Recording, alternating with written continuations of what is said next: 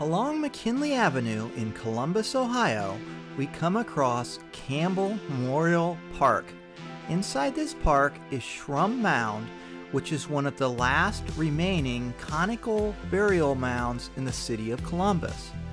At 20 feet high and 100 feet in diameter, it was probably constructed about 2,000 years ago by the prehistoric Adena people.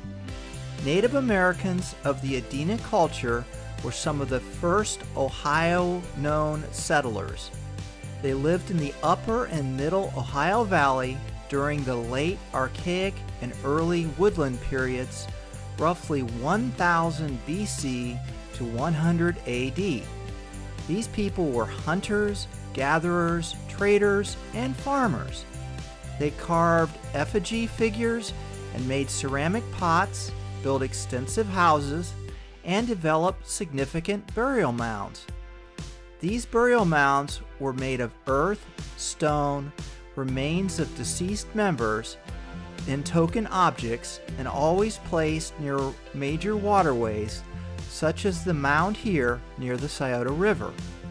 On July 7, 1929, this site was dedicated in memory of James E. Campbell, Governor of Ohio from 1890 to 1892, by his daughter Jessie Campbell Coons. Campbell Memorial Park and Shrum Mound are listed on the National Register of Historic Places back in 1970.